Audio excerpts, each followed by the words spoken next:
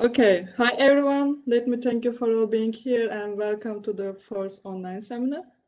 Well, I'm going to talk about the FoRCE a little bit as usual. So FoRCE is dedicated to provide free, high-quality outreach events and online seminars to reach broader robotics and control engineering communities around the world.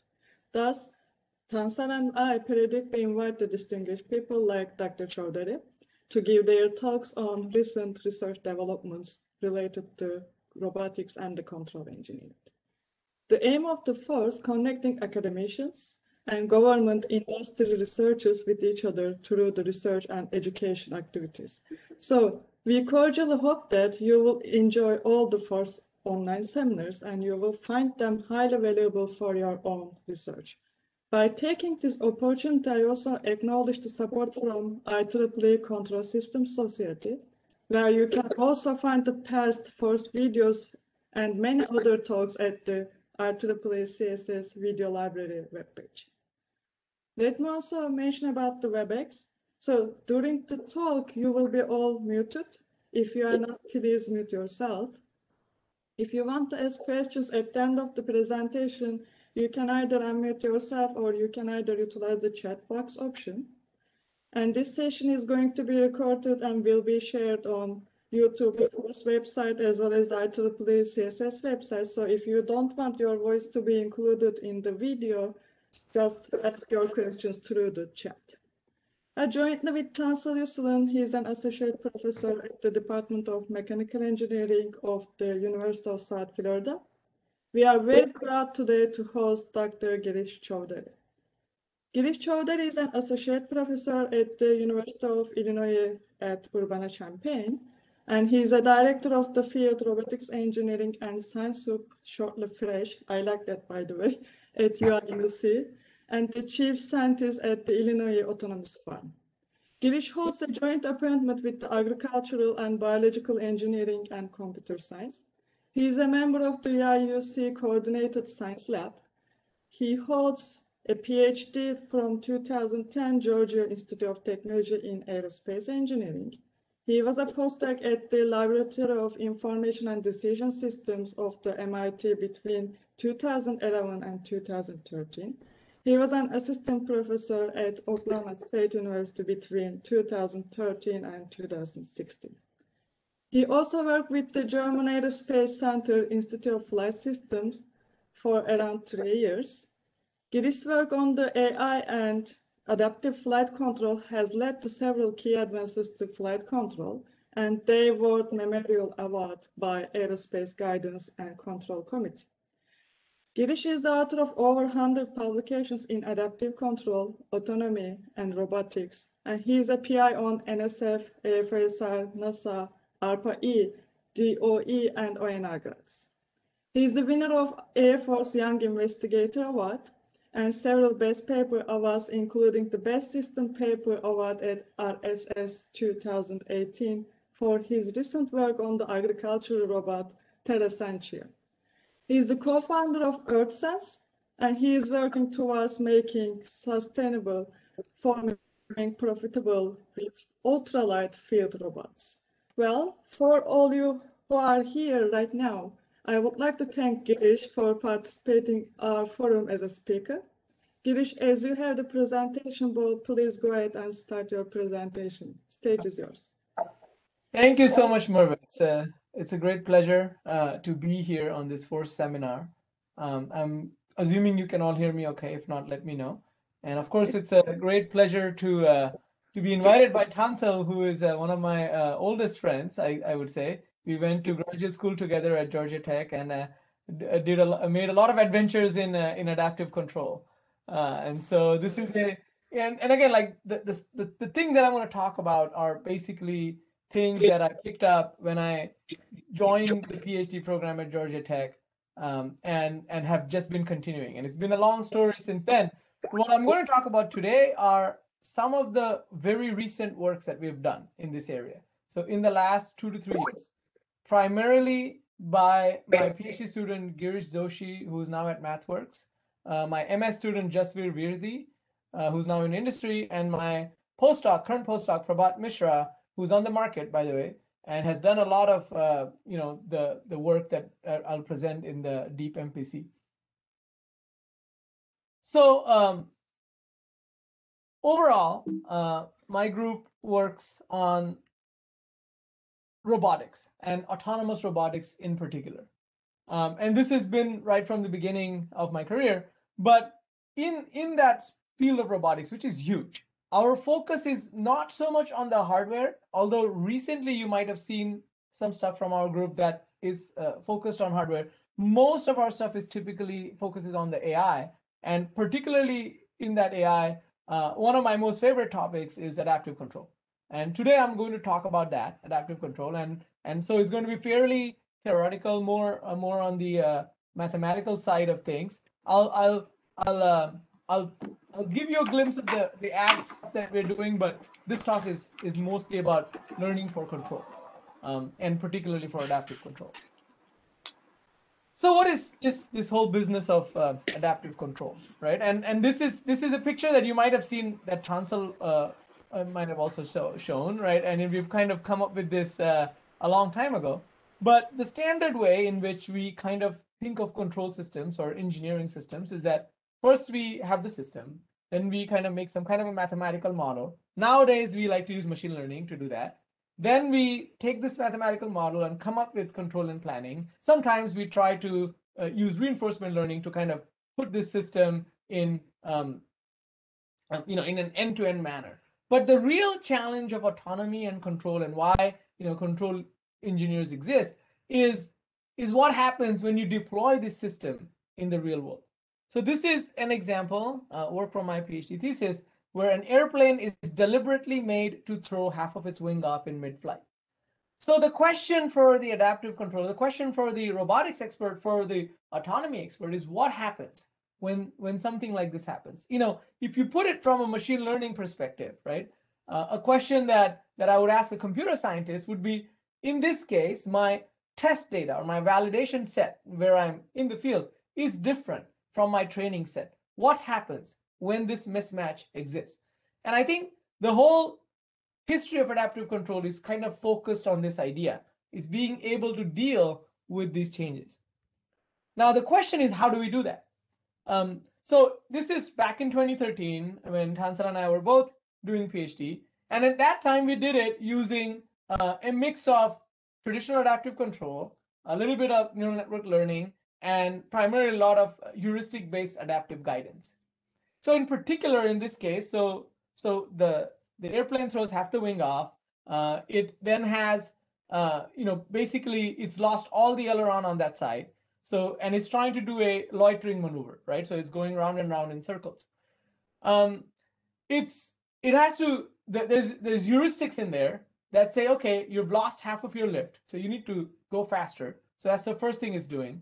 It's trying to turn, but as it's turning, two things are happening. One is that it's losing lift, and it's trying to therefore increase angle of attack. But as it's trying to increase angle of attack, it's hitting the angle of attack barrier. So the controller is telling you, no, you shouldn't do that. You shouldn't be trying to turn. So that's why you end up seeing this limit cycle where it's trying to turn and then not turn, turn and then not turn. I won't talk too much about this, but suffice to say, we did it twice in the same experiment. Both cases, it was able to keep it up there. And the goal, though, from since that time in my mind is that how can we do this while telling the controller the least amount of things? So in this case, what did the controller know?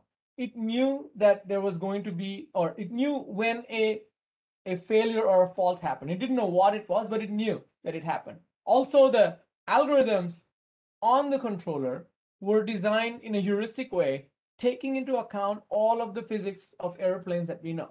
And they were trying to make sure that the guidance, the trajectories that are being commanded, were somehow kept in some loop. So again, the overall question is, how do we create adaptive, intelligent controllers that can deal with this training and test set mismatch, and how they can adapt? The overall, the broader, bigger term goal, of course, is to create like this mythical adaptive control hardware that you can just plug into any airplane, just like a human pilot would be able. Like if they can fly one airplane, they can fly 5 different other airplanes. So with very little learning, they can learn. So the two questions that come there is, one, can you adapt given some experience? And two, can you learn over the long term? Which means if you've flown 3 planes, are you better at flying the 4th plane? So these are the things that we really care about in my group. And we think that there's got to be ways of doing that are just, that are better than brute forcing reinforcement learning for autonomy. And I love reinforcement learning. It's a great topic of study when you don't want to make any assumptions about the system. It works great in systems like games, where the worst you can do is lose some points. But when you're thinking about flying an airplane, every mistake has severe consequences. And and we have all of this knowledge that we've been building up over the past 70 years, or maybe more than 100 years now, of flight. And in reinforcement learning, we're just going, oh, we're just going to throw that away and learn from scratch. That doesn't seem like a way to do things. And we know that when we do things like that, we end up with novel policies. And I think this is great computer science and science in general, but those novel policies may not make sense to people who are who are trying to deal with this system. And of course, they can also lead to these kind of weird outcomes. And again, this is, at this point, this is 3 years old, what I'm showing those videos. This field of reinforcement learning is extremely going forward really fast. And this is not a criticism on reinforcement learning, but rather more a question on how should we look at control problems. And I don't think that brute forcing reinforcement learning is the right way of doing it. So the questions we ask is, will the control that we create, will it generalize and will it adapt? And and if it doesn't, then this is the kind of situation that you might run in, right? Where you have a great system that you've created, and but at time of demo it doesn't work. So how do you deal with those edge cases? And if you look at machine learning, there's been a lot of excitement, of course, and supervised learning, which is what people now call, or are now synonymizing with deep learning, is really exploding. And this was 2016 Andrew Ng's NIPS tutorial, and I think if anything, it has even it's been taken up more than exponential.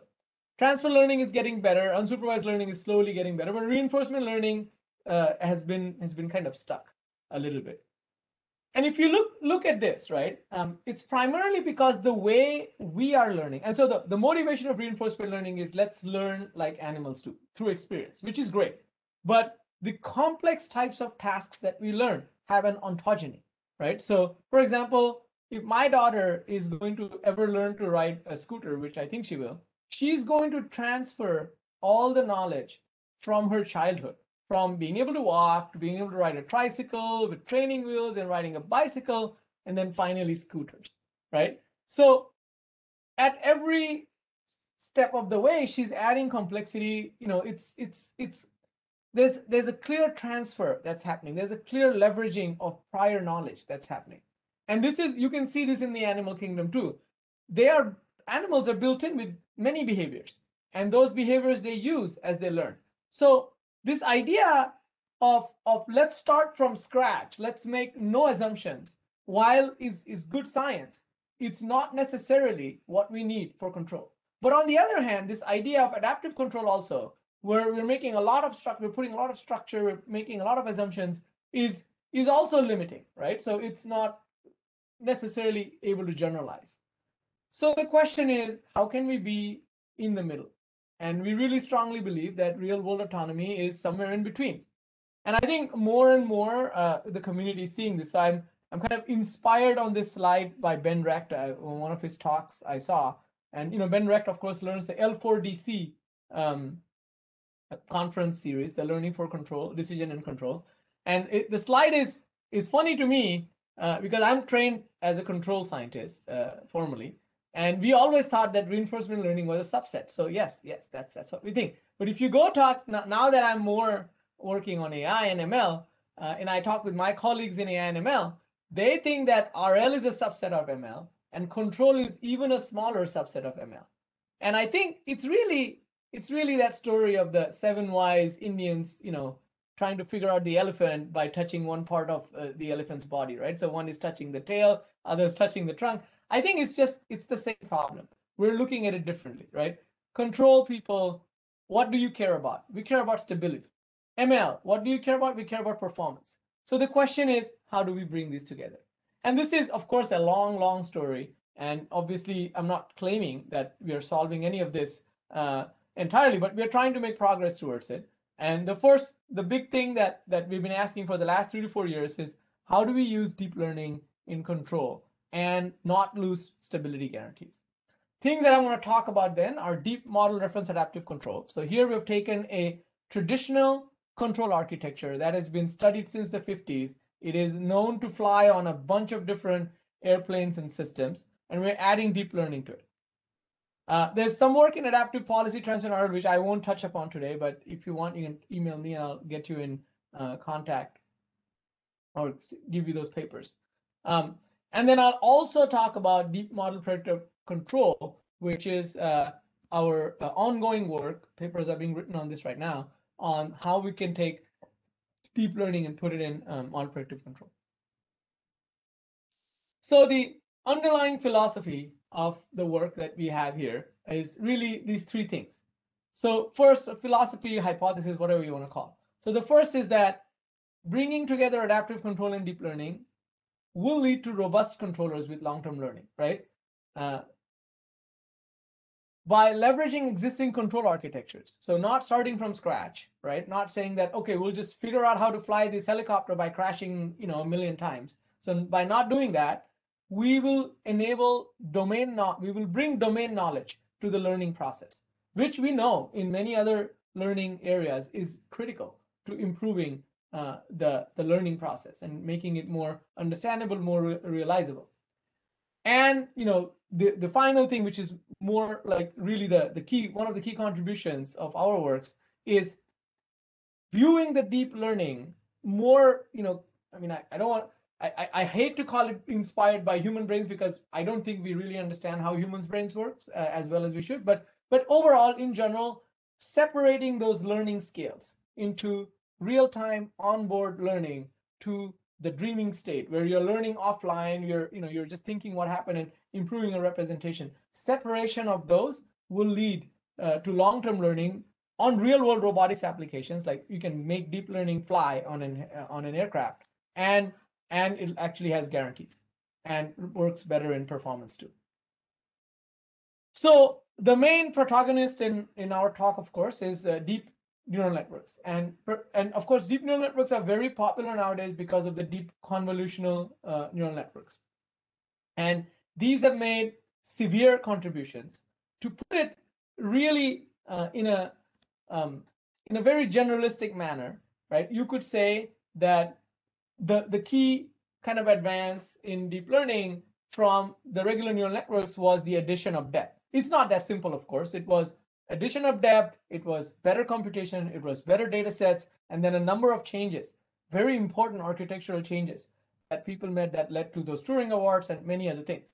But there is no doubt in anybody's mind anymore that deep learning is one of the most powerful supervised learning approaches that we know about. It, of course, has issues and they need to be fixed, and a lot of people are working on it. And it's also no longer this case that is just about making the deeper and bigger model. Now we know that in many cases you can really compress those models that are very big.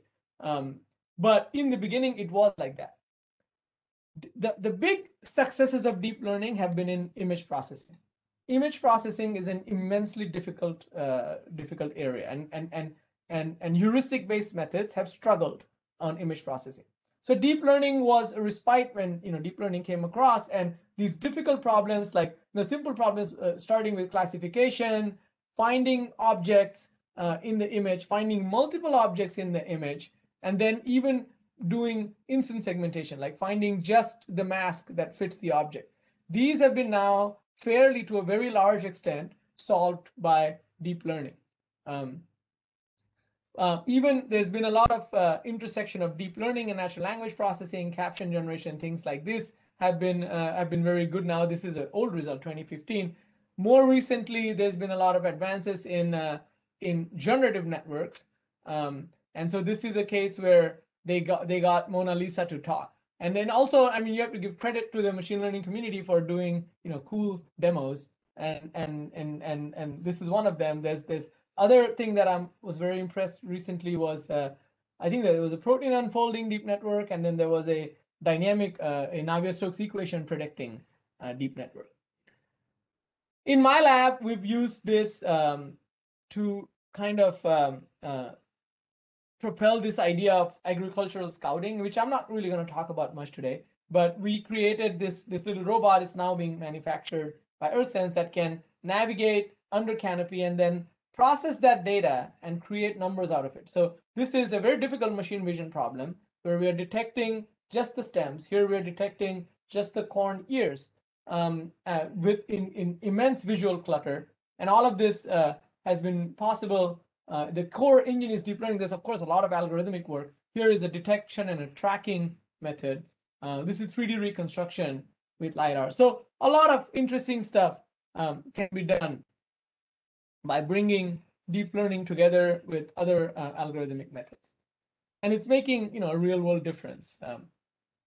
But today what I'm going to talk about, keep the talk focused on this idea of adaptive control.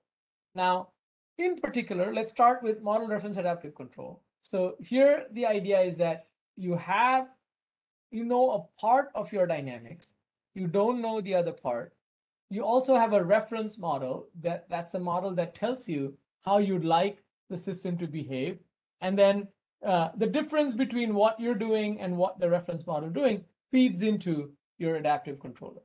So the main thing this does is that it takes the control problem and it adds a lot of structure to it. And the structure or the prior domain knowledge comes from your existing control architecture.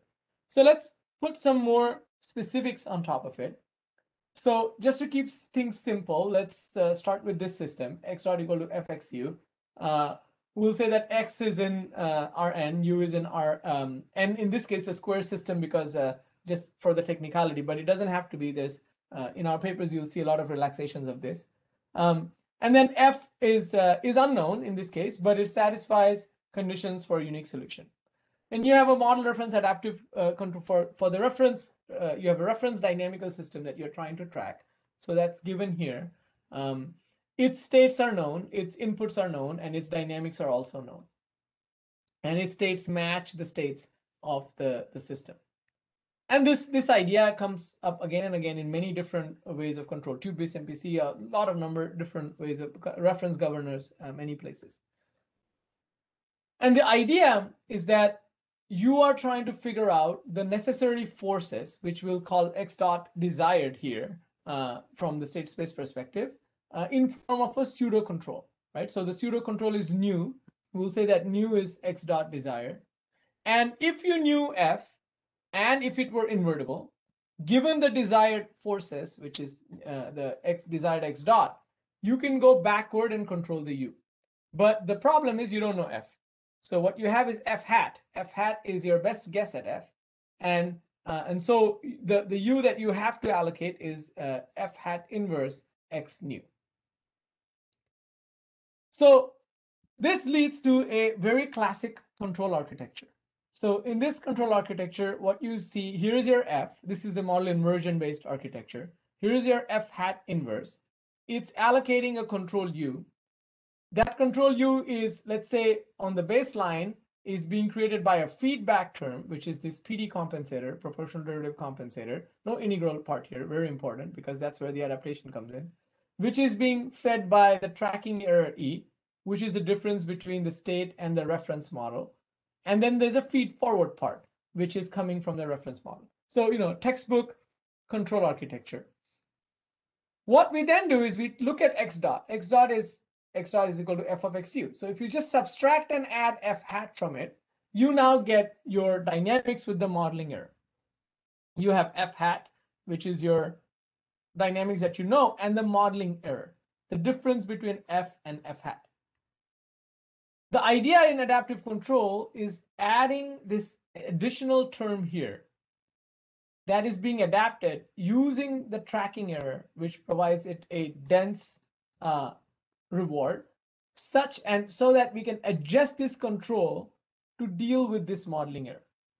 So if you figure out the tracking error dynamics of this system, so you take x and x reference, you derive it, and just figure out the math on this, you'll end up with this tracking error dynamics. So you have E dot equal to AE, which is where the A is actually coming from your PD term, and nu AD minus delta, where delta is this guy here, F minus F hat, and nu AD is the output of your adaptive control. So your total control action now is your feedback, your feed forward term, and this adjusting adaptation term. And when you go back in the dynamics, you'll end up with this. So obviously now this thing becomes clear. If nu AD minus delta is 0, then you recover exponentially stable tracking error dynamics. But this is a little bit tricky here. This is where like kind of two thoughts separate. So one thing is pointwise. So pointwise in time, can you get nu AD to track delta?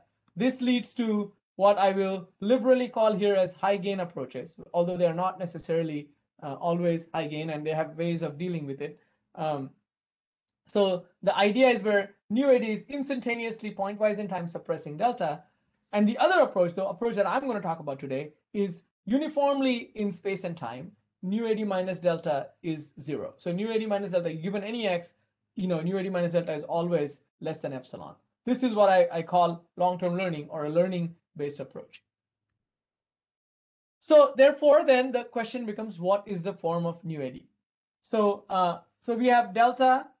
We can say, just to begin with, that in the case of structured uncertainty, which is classical adaptive control, delta is given as a linear combination of known basis functions, and then nu AD can become a linear combination of the same known basis functions. And the idea is try to figure out what W star is. In the world of neural networks, in the unstructured uncertainty, we say that delta is a linear combination of some feature vectors.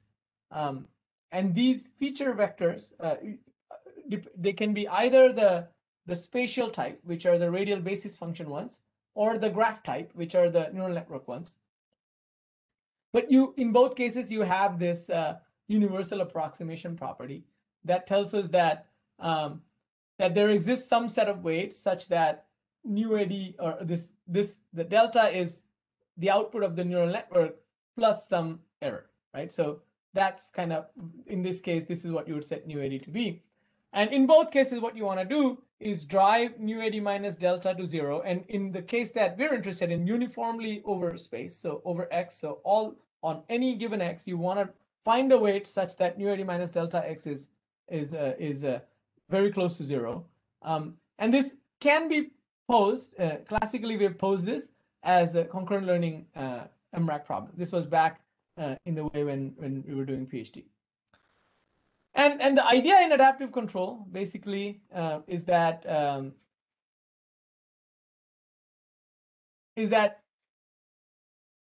it's in a way similar to policy gradient in reinforcement learning. But the idea is essentially you want to minimize the instantaneous tracking error. But if you just did that, and there's a great paper by Anaswamy that shows that if you just literally change your weights based on the tracking error, that doesn't guarantee stability. So what you want to do is you want to constrain that weight update with in a way that reduces the energy in the system. And the way adaptive control does that is by minimizing this or putting a constraint here. So the lead derivative of the cost function or the Lyapunov function is less than or equal to 0. So this is what we call the Lyapunov constraint. So if you go through the math, then you end up with this type of adaptive law where you have these terms that are coming from the Lyapunov equation. And we know that these types of rank 1 adaptive laws, they're basically gradient descent with a constraint. They have no memory. They don't. They're not guaranteed to find the optimum in all cases. They get stuck in local minima, and you need things like persistence of excitation to kind of make them work. So here we now get these two kind of different approaches. So you have these instantaneous adaptation approaches, which try to just say, well, we don't really care about learning. As long as nu AD is suppressing delta pointwise in time, we can get really good performance. And that's a pretty valid approach. It's very fast. It doesn't need a lot of computational power. But computational power is no longer an issue on most small robots now, and even certainly not on airplanes and bigger systems. So the idea is then, can you take that data? Can you leverage the compute that you have available to improve, to do learning and control? So in our work in the past, we've done, which I won't talk about this today, we've done things like concurrent learning, model reference adaptive control. Tansel and I worked on some parts of that. Gaussian process model reference adaptive control, where we added this idea of Gaussian processes, which is a generalization of radial basis function neural networks. But what I'm going to talk about today is this idea of deep model reference adaptive control. So what happens here? So if you look at this setup, right, we are assuming that our basis function minus this uncertainty is kind of within a ball of epsilon. But if you look at the theorem, the universal approximation theorem, whether it's for RBF or for this neural networks, it refers to a compact set. It says that as long as your uncertainty is within a compact set, I can guarantee this. Now, for the radial basis function approaches, which are very common in adaptive control, and in some cases, I would even say that they are the favorite because they are very understandable. What in those approaches, what we do is we set our basis functions are basically these bell curves, these correlation points, where if x is equal to xc, then this evaluates to the max.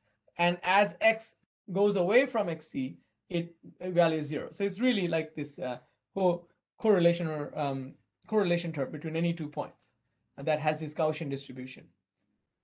So in this case, for example, if this is my trajectory, right? This is my uncertain trajectory, my red curve, and this is where I have put these basis functions, then across there, I have great coverage of this thing. But anywhere else, like here, because I have no basis functions there, essentially, no matter what I do to my weights, this thing is just basically going to evaluate to 0. I will not have any coverage there. So you can solve this problem by adapting this set of basis functions by making it grow or shrink based on your uncertainty. And we've studied that in a lot of depth with our work in Gaussian process adaptive control. That's what the Gaussian process idea does. It gives you a budget. It says, okay, you can only have 100 points. And then given your dynamics, you can then spread those points or keep those points tight.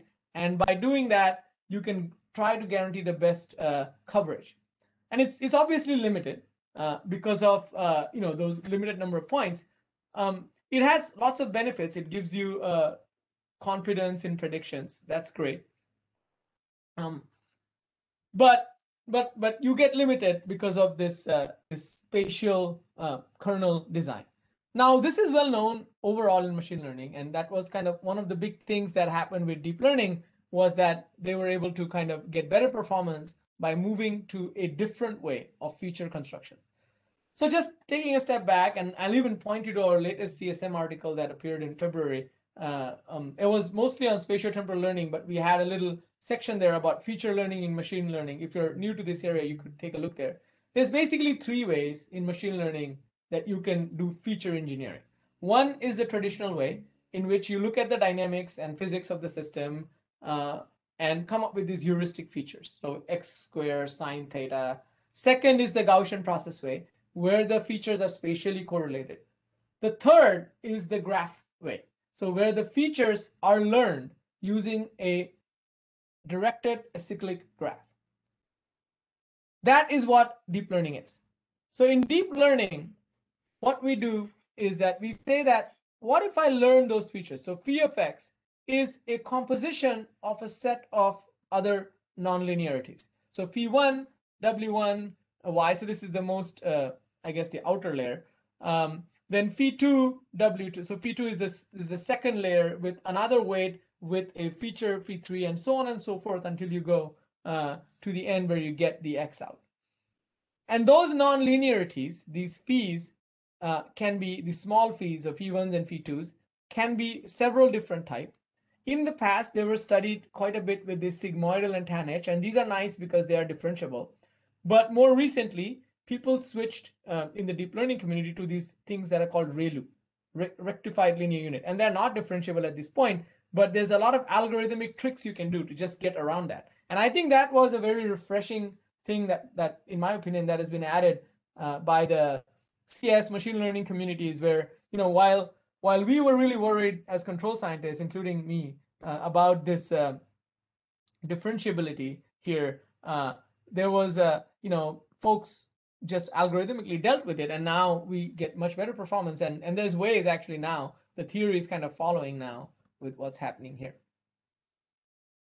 So again, going back to the universal approximation theorem, the universal approximation theorem really says that if the weights of the like if you have this is, and I'm just saying it for the 2-layer network, and actually it's enough, like 2 layers are enough to guarantee the universal approximation theorem. Says that if I have these 2 layers with 2 weight matrices W and V, there exists this nice sets of weights W star and V star, such that over this X on the compact domain D, the difference between this is always epsilon or less than epsilon. And then there's a lot of work that shows that by adding more layers, this gets better. I'll point to this work by Xiang and Shrikant, and where they've shown that the number of ReLU neurons needed by a shallow network to approximate a function is exponentially larger than the corresponding number of neurons needed by a deep network for a given degree of function approximation. Now, there's more work. There's work by Telgradsky. There's also an immense amount of empirical evidence that shows us that by adding layers, we get better performance. So I guess almost a conjecture, or it's a speculation or a hypothesis, definitely not a conjecture, is that the compact set D becomes bigger when we add more layers. So how does this whole deep learning business work? So it's an acyclic graph, right? So let's take this image here, 7. Now this is just a matrix, right? As you know from your basics of image processing, each of these are just 256 values of gray. And so we take this matrix, we spread it out, and in convolutional neural networks, you would do some spatial filtering, but I'm going to skip that for now. You spread it out and you feed it to this deep neural network, right? And then when you feed it, there are some weights, or you initialize it. You have to initialize it with some weights, and they can't be 0. And it will predict something. So in this case, this is a classification problem, is going to predict 5. It just, as an example. 5 is wrong. So then you have a loss. That loss tells the neural network that, hey, you did the wrong thing. Based off the loss, then you apply back propagation, which is basically, the chain rule of calculus, and go backward in there. And layer by layer by layer, you adjust the weights using a form of gradient descent. And then when you do this, eventually this loss of the back propagation starts to go down, and your weights get adjusted, and all these gates open, and correct gates open, and finally when you show 7, it starts to show 7. Now this is of course very simplistic view of how deep learning works. The key here is this idea of having an over-parameterized model. So you create, whereas in Gaussian processes and other types of learning approaches, we spent a lot of time finding the right set of parameters, and in Gaussian processes, its idea is actually only to increase parameters as needed. In deep learning, we do the opposite. We start with a million parameters, like a lot of parameters, and we just kind of let it learn. Now, and it turns out that approach seems to work well in cases like images, where there's a lot of different instances, like a set, like this data comes from what's known as the MNIST data set. It's like one of the most basic machine learning data sets. But the idea is that 7 can be written in so many different ways by people. So can my learning method figure out all those different ways of writing 7?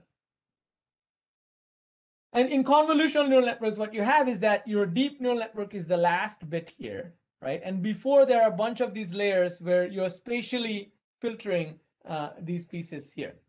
The main idea, again, is the same, is you have this tremendous amount of over-parameterization, and then finally, you're just trying to learn all the weights right from the beginning all the way to the back. So again, the way these things are trained are with supervised data. So you would give it a picture of a deer, and you would say, this is a deer on the other side. So how do we take this and apply to adaptive control? So one way to do that is by basically saying that new AD is now a acyclic graph. This is my output of a deep neural network, and then plug that back in here. Everything stays the same. The only thing I've done is change new AD to this deep network. So why deep? Well, I mean, as our results will show you, primarily because it gives better representation capability. And you can, the main speculation here is that compact set D is larger, and I'll show you how that is. The question is, so this is straightforward. Okay, so I just made a longer, deeper network, and people have studied neural networks for time immortal. So it brings me back to Lewis's work, where they showed the stability by using Taylor series approximation. But this approach is not that generalizable to multiple layers. So the main contribution in the work by Girish Chowdhary is to basically treat this as learning at two different scales. The first is at the level of the last layer, right? So this is the layer which we can, so basically we assume that this rest of the network here outputs phi. In machine learning, we call this a latent vector. And then the last layer is adapting in real time, fast adaptation based on this. And we adapt these inner layers only in only offline. With that is proven a number of theorems. So one is the tracking error and weight error bounded. The other is mean square uniform ultimately boundedness. And the third is on sample complexity. So let me show you how the architecture works. So here we have our standard MRAC, right? Which is here. The last layer is here. The last layer is applying the standard neural network update laws that we have learned in the MRAC literature. But this phi is now an output from a deep neural network, and this deep neural network is being trained in using a training buffer offline, or in spare time, or just at a different time scale than this. And then we can add a lot of conditions here, like, okay, when do I pick X and when do I pick new AD to send to my buffer? When do I train the buffer? After the buffer train, when do I accept the output and then put it back in here? But if you, and so this is the deep feature learning layer.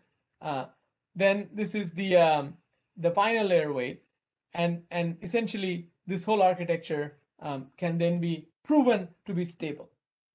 So I'll skip the details of the proof, but the main idea is that you basically follow the same method as you would in your standard adaptive control. You apply the universal approximation theorem. And since you're it becomes a switch system because you're flipping those phi, and it's very reminiscent of the concurrent learning proofs actually that we've had, because as the phis are switching, but the last layer is still proven stable using the standard method. And I think it's very liberating doing it in this way by separating the computational timescales, which is, I think, really one of the very key kind of, like, I would say, learning focused assumption. By separating those scales, we make the math really straightforward for the proving. We can also prove generalization errors, so that this thing is actually, if you just use the output of the controller without even learning, it's still a good it's a good way of doing control. And we can prove sample efficiency errors. And again, I'm kind of going to skip some of this. And the sample complexity errors, or sample complexity, says that the number of training samples grows at least linearly with the number of tunable parameters to achieve specified generalization error. So that's good news. That means, and samples are not an issue in the control setup, right? It's all self-supervised in the way we have posed it. Nobody has to sit down and give us these labels. The tracking error is automatically giving us these labels. So what I'll show you now is some of our results. So we implemented this. Jasveer and Joshi, they implemented this. This appeared in the Coral paper. So first, what is happening here is that there is a fan. Let me just go back here.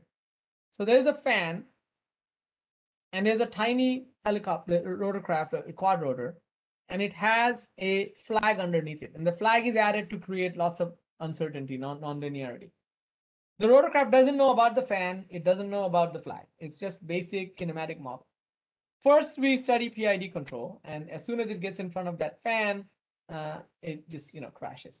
MRAC is able to keep the things stable. So by MRAC, I mean like a GP MRAC, Gaussian process MRAC, able to keep things stable, works in a reasonable way. But DMRAC, you can see, does a pretty good job of doing this. So this is good. This is the first thing where we get a sanity check that, all right, in presence of strong disturbances, we're getting good performance. And you can look at the graphs, they look pretty nice. The second is, this is where it starts to get interesting. Now what we did is we cut the blade and then we taped it with a tape. Now this is similar to that experiment we did at the beginning that I showed, but in this experiment now, we don't tell the controller at all when nobody knows when the blade is going to chip off. So now, so the PID controller, the blade chips, and then basically, is not able to hold. MRAC, blade chips. It's kind of, okay, so chip as in it just basically flies off. And deep MRAC, it chips and it doesn't even care. It basically is very quickly able to adapt to it. Now, there are some other experiments that I'm not showing here, but in those experiments, what we did is we really tried to, what I call an ablation study. We did two things. One is where we shut off the learning of the last layer and saw whether or not the deep network itself, whatever it has learned, actually has enough things to generalize. And then we trained it with trajectories only clockwise, and we tested it with clockwise and anti-clockwise trajectories, and it worked. That's in the Coral paper. The second thing we did is that we then switched on that layer and pushed the system in a case like we showed you here, in a case where there was no previous data. So this has never been trained. This controller has never been trained with the blade chipping off situation, and it was able to adapt due to that last layer adaptation. Then what we did is we looked at the weights, and we did what is known as a TSNE analysis to kind of see if the weights show some pattern. And then we saw very interesting patterns. So the low wind bias was here. The medium wind bias is kind of in the middle. The high wind bias weights are here. Now this is the same one network, one neural network that has been trained on all these cases. And then the rotor tip chipping is here. So it looks like it's actually taking this random set of weights and then doing something with them. And this is very promising in terms of the control. Now I'll end the talk with the work that Prabhat has been doing, and Prabhat has been taking the stuff that we've done in MRAC and taking it to MPC, non-predictive control. MRAC is great. It's my favorite because it's so well structured, and you can prove a lot of stability results and things. But it's limited because you can't guarantee constraint satisfaction. There's no guarantees of optimality. So in Prabhat's work, well, he's done a couple of things. First, he's made the system discrete time, and which is more amenable to computational problems. It's nonlinear. So you have fxt here, it's gxt here now, both nonlinear, but you still have this affine control coming in. And the goal is satisfy the physical constraint, optimize the performance index, and learn to reduce the uncertainty. So the idea is you have the adaptive control UA, which is basically coming from the deep MRAC type approach, where you're just learning the deep network to predict the uncertainty. And then it's a tube-based MPC. So you have offline reference governor and an online reference tracker. Right? So UA is W transpose phi of X, and then you have your tube-based MPC. So you have your, the reference governor is creating this blue trajectory, and then you're guaranteed to stay within this tube. And then the total control is the the control that the MPC is coming up with, and UA, the control that the adaptive controller comes up with. And so just to clarify, there's a paper CDC 2020, so just in December, and a new one will come up hopefully this year. Again, the neural network is used. So we use the deep network. In the first set of results, we're just going to use a single layer neural network to just kind of show that this idea works. So you have the system and you have a cost function. This is a finite horizon cost function with a final cost and a cost into the future. And the main point is here. So you follow standard tube-based MPC, except the control. So you have your system, your adaptive controller is coming from your adaptive bit. Then you do your cost, but when you apply the constraints, you say now that U plus the adaptive control has to stay within the constraint set. Then with this, Prabhat has been able to show that this system is input to state stable. And of course, on benchmark problems like the stirred crank reactor against tube MPC, this approach, adaptive, is doing a lot better. And in this case, there's a sine T disturbance. In our soon to be published work, in deep MPC, we basically follow the same method, but we now have replaced the neural network with deep learning. So it's like we're running out of time, and this will come up on archive in a couple of days. So the main idea is to the MPC, the adaptive control is kind of looks like an additional disturbance. Over time, as the disturbance is learned by the adaptive controller, the effective disturbance actually becomes smaller, which results in better tracking. And then we use the standard projection operator on the last layer. In the inner layers, we use things like dropout and other regularization methods to make sure that the control is that the new AD is regularized and not blowing up. And it consists only of bounded neurons, the last layer, for example, sigmoidal and tanh, and that also helps ensure boundedness of the last layer. And therefore, the whole thing is bounded, and that's how we're able to show input to state stability with the deep learning. And on ring rod dynamics, this has now been validated. This is a simulation benchmark problem. So again, you see tube MPC is not doing that well, but with the shallow and deep, we can do better. Again, I think these are promising results, but they're fairly. I think they definitely show that deep MPC works, but I think we need to do a lot more benchmarking to really figure out how much better it's doing. And really, what we would like to do now is go back to that blade chipping off problem, and show that we can handle more cases in the same network. And I think that's really where the big gain in adding deep learning is going to be. So GPMRAC works, right? GPMPC works if the only thing you're caring about is the tracking error. But what the deep learning can bring us, it looks like, is the ability to grow that compact set, which means that the same learning element can handle multiple cases, right? And then, of course, the dream is that then it is that one neural network that can fly those 15 different planes, right? Or do those 15 different things. So just to end here, so it looks like deep MRAC can handle model changes. This means that we're seeing some kind of long-term learning.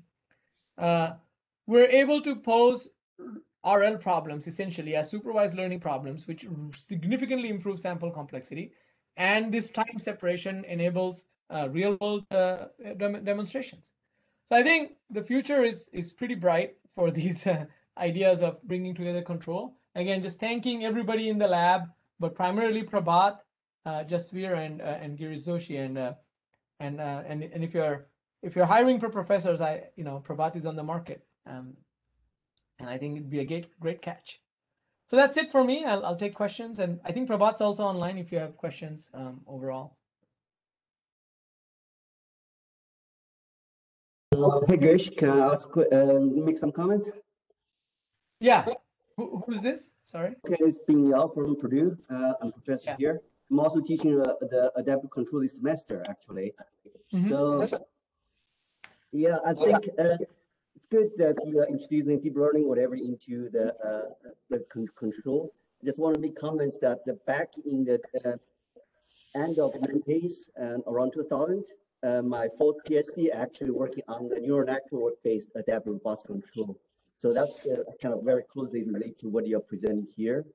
And there, essentially, just say not only you can guarantee, you can also guarantee the transient control performance as well. Yeah, I mean, I agree with you, right? And there's been a lot of work, and that's kind of what I was saying. There's been a lot of work in adaptive control and neural networks. I mean, my PhD is also on adaptive control with neural networks, right? Concurrent learning neural network, adaptive control. We've done a lot of work in there. This is, and none of this is, we are all building on all of that work. The main thing that we're saying is that, by adding deep learning, we can get better performance, primarily through this separation, and by if you look at even Lewis's result in 99, right, with adaptive control and neural networks, 2 layers, we have these Taylor series based methods where we can show stability. This is the same thing that I used in my thesis also, but what we're seeing here now is a different way of dealing with those stability problems through this time scale separation. But yeah, absolutely, there's been a lot of work in this area, and I'm very excited to continue. Yeah, so I'm just make some comments, just like what your time separation, right? And why we in terms of feedback control, it's similar to the PD. We are only just not using I, and the I is slow learning. You just have some.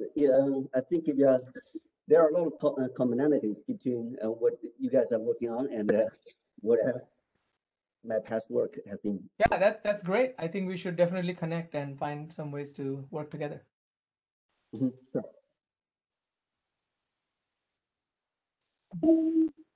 Hey Girish, nice talk. I don't have a question, but I have a comment. So about this compact set, right? Last 2 years ago, we published a paper on, how we can enforce a strict constraint such that, you can always, if you start in a compact set with neuroadaptive control, you are guaranteed to stay on that set. But we basically use classical, the stuff that, neural network wise. This addressing, the main purpose of the paper was to address catch-22 problem. So I can send it to you, then we can discuss more. Yeah, absolutely. And again, this compact set business has been around quite, like if you look at the Sanner and Slotine paper, even from the 92, right? That's, that's what they've been saying right from there. And this is RBF. That was the first paper. And then we had the 99 paper by Lewis. That's exactly what both of them, I mean, Sanner and Slotine also provided a way to get the model reference, the reference model in such a way that you try to stay in this compact set. But yeah, I think there's a lot more theory that we can build, and this area is so open. I really think for adding theory to control, and I think if we do it right, as we have shown through real results on real aircraft, that this is actually deployable on real world systems, which is something that like I personally really care about. I mean, I think it's all great to have simulation results and winning in games, but if you can't get it on a robot, and if you can't get the robot to fly with half the wing off, then you got to do it. No, absolutely. I mean, practicality is very important. I mean, like robustness, performance, addressing this catch-22 problem, learning, just stability is everything. Robustness and performance as well. So. Yeah, and again, like even with deep learning and neural networks, right? It's been that story, like what Bin was mentioning, right? I mean, it's like, there's all these highs and lows, right? In the 90s, everybody was excited. Then, there was some nice results, and then it kind of died down. Now it's back up again. So I think, overall, I think we should just basically be focused on making sure that things actually work. So there's some chat questions which I don't know how to see. Okay. Merve can read it to you. Yeah, I can read it to you. It's from Alma Yolanda. So, dear Girish, you mentioned that computational complexity is not anymore a problem. Could you please explain? Yeah, absolutely. Yeah, I'll be very happy to explain that. So primarily because computers are getting better. So we have the Raspberry Pi, even 3 can do most of the math that we're doing here. Secondly, because there's now new ways of compressing neural networks. So in some of the work, which I didn't talk about at all, but we've used deep learning also for robot navigation in cornrows, and they're working with Vikram Adve and Sarita Adve and Shasha. We showed that a much smaller neural network, when used in feedback, can actually do the same thing. And they were able to show that it works on just a Raspberry Pi 4 or a Jetson Nano. You can drive the whole robot just using that. So I think computational complexity is really not a limiting factor like it used to be in the past. Can I make a question? Yeah. It seems that the story of approximate dynamic programming does not play a big role in the approach that you are following. Is this true, or am I missing something? I think the first set of the stuff that I'm just trying to show. Who is this? I can't see. My name is Lemos. I'm speaking from Portugal. Oh, okay. Hi. Yeah. So in the work I showed today, it is basically it's the classical model reference control adaptive control architecture. That is not an MDP based approach. The MPC work, although, can be posed in that way. It can be viewed as a model based approximate dynamic programming approach, and we've done some work in that area. But today I focus mostly on this problem, because if you take approximate dynamic programming, and then from there you can build reinforcement learning. Those are, I think, great approaches. But what I like about this approach that I'm showing today is that we leverage a lot of the control structure that's already there to make sure that we can prove stability guarantees. Like if with reinforcement learning, for example, right? I mean, basically the thing that kills you is the exploration phase. It's very difficult to guarantee anything there. Thank you very much for your answer, and thank you for our seminar. I enjoyed it very much. Thank you so much, John. Thank you for attending. I think we are done with the time, and I don't see more questions. Thank you, Girish, for your time and great seminar today. I hope to see you in person soon in the conferences. I would like to I would like to have a comment about the audience. So, I had my advisor, Girish's grand advisor, Tony Kalis, now my student, former student Merve, my new students. So it is a nice, it's historic moment. So I think we should let me see if I can stop the sharing. We should take a screenshot or something, right? We did get a screenshot. Don't worry, you will be soon on the Twitter. Yeah, we can look at this. Can we send it to Girish as well? Yeah, we should send it to Dr. C and Eric and everybody. This is like the legacy continues. Yeah, Eric was missing though. Yeah. So. Okay. Thanks, Girish. So I will let Matt conclude. Girish Chowdhary here from Bangalore. Hey, Dr. Padi, how are you doing? How are you? Little bit subsiding. I enjoyed your talk as usual. Thank you so much. Thank you. It's so nice much. to see our Girish Joshi's work. Yeah, very yes. good. Yes, and Girish Joshi comes from Dr. Padi's lab, so I think definitely that connection is also there.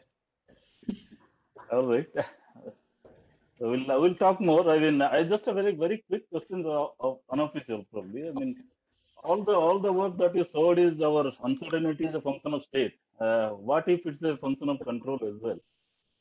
Yeah, that's a good question. I think, mostly this is a uncertainties of the state, and mostly it is all fully observed. I think it is possible in some of the earlier works. I think we have dealt with some uncertainties in control, but that's something that I think it's a great area of continuation on this one. All right. And probably the work is more relevant to adaptive guidance, in my view, not so much to adaptive control per se. Yeah, so the results we showed were actually inner loop control. So on the quad rotor was the attitude control, but I'm sure it can also, the MPC work, I'm sure definitely will be more applicable to the adaptive guidance. So, and I think that's one of the, big contributions coming from Prabhat. So really looking forward to that. Okay. All right. I look forward to have you here again sometime. Yeah, absolutely. 10 years now. 10 years now, right? Yes, All right. Okay. See you there. Bye. okay. May I ask a question? Of course. Girish, Erdal is here Hey, from Erdal, Denmark. how are you? Fine, thanks. My question is, the quad rotors are quite agile and fast. So in my experiments, I did some similar experiments that you did with the fan. Until you learn this disturbance, actually everything is changing because the way that the wind is disturbing you is changing. Yeah. So simply there is no much time. How did you deal with this problem? Yeah, I mean, that's where the adaptive control comes into play. Yeah, and actually, and that's what we were trying to, like, in the good news with quad is overactuated, right? So in the beginning, we had a hard time showing the difference because adaptive control works really well. And, Tansel, I, and, Dr. C, and we've spent a lot of time making sure adaptive control works. So we made sure that the adaptive control that was on there, the shallow, was already able to handle those kind of disturbances. And you can look at, like, I think with Rob Grande and John Howe, we published a paper on something similar. We had a fan and a quad rotor, so we started with that control as the baseline, and then we added deep learning on top. Okay, thank you. Yeah. Hey Erdal, nice to see you. Nice to see you. Yeah, nice to see you, and I hope you will come too soon, Erdal. With Hopefully with after after the vaccination. Yeah, exactly. You're doing great in the US. Yeah, thanks. Erkan is not online, right? Erkan is probably sleeping. It's midnight in Australia. Yeah. I had a chat with him yesterday, though. Things are looking good on his side. Yes. Thanks. Hope to see you soon. Yep, Thanks, Tansel. Thanks, guys.